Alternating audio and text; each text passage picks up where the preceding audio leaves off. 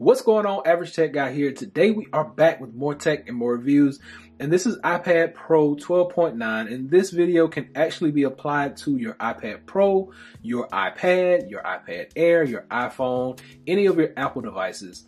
And we're going to be talking about one of the first things that you need to do when you actually unbox this thing and get it turned on. So let's check it out.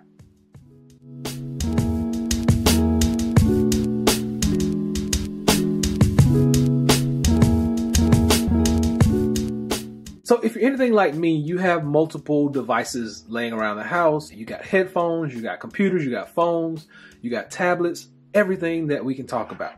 But today, this is going to be specific to the iPad Pro 12.9. Now, this is the one that I picked up this year. Up until that point, I had the 11 that came out in 2018, late 2018. So this is what we're going to talk about. The first thing that you need to do when you actually pick this device up. So we know that you're going to turn it on. That's automatic, number one.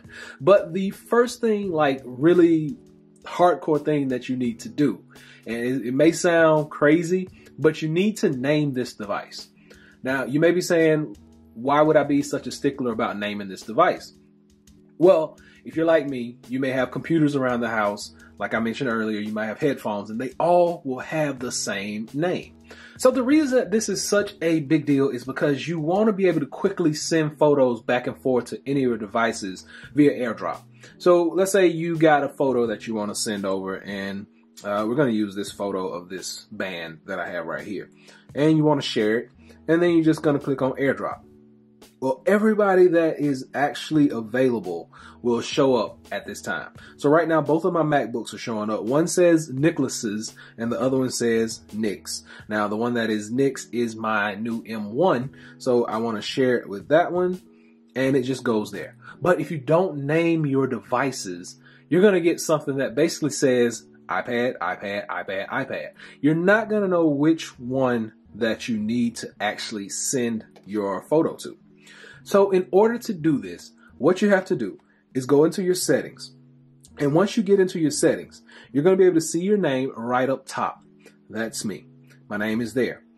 Now, all of your devices that fall under your specific Apple account will actually go in here. And that's what you will see.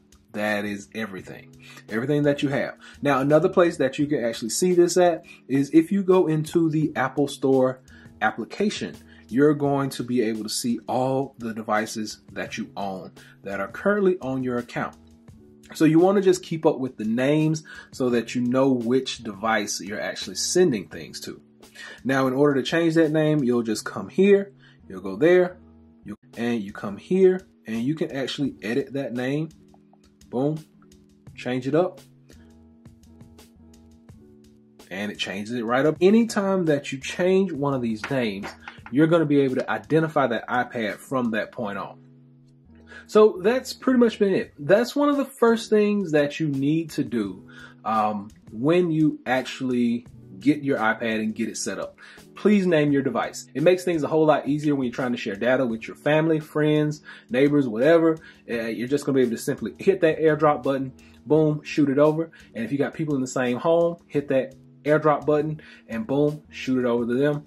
It's going to work. It's super easy, super convenient, and it's one of the first things that I really want you guys to set up. Now, hopefully this video is able to help someone. If this video gets enough views, a little tutorial, I'm going to be doing more, just showing you more in-depth things about this device. So drop a comment below and let me know what you would like to know specifically, and I'll put a video together pertaining to that topic, to that subject. We'll try to take them one at a time so that most people can kind of grasp onto them.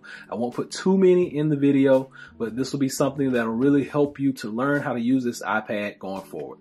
So hopefully this has been able to help someone out. Until next time, be sure and continue to give me that big thumbs up. Thanks for all the support.